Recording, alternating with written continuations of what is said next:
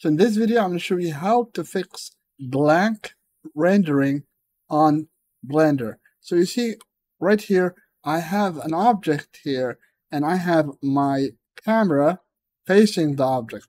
And now if I click on the camera, you see it works. So my camera works. So now if I click on rendering, my rendering is blank. So how do I fix this problem? So the easiest way to do it is to go to render up here and click on render image. So click on it and go to render image. So once you click on it, it will show you an image.